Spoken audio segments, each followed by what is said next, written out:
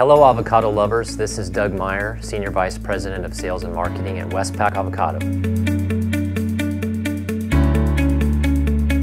The Westpac Avocado has its roots right here in California. In 1982, we started in Fallbrook, California, and we have a proud history of a partnership with the California Avocado Commission ever since we opened our doors.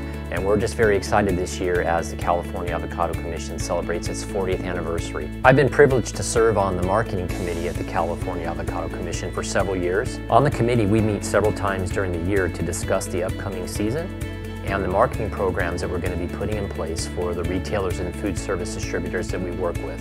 We also talk about the timing of the crop and the peak periods when the crop will be in season each year.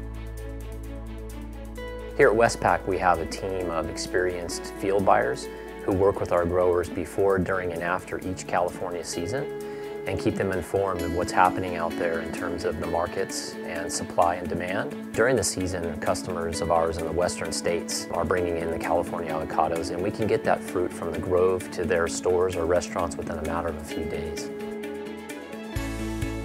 Well, I'm really excited to talk about our new brand, the California Gold Avocados. Our California Gold brand supports our growers and our customers.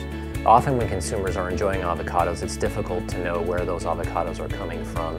But by having them in this California premium branded bag, there's no question that these are fresh, locally sourced California avocados.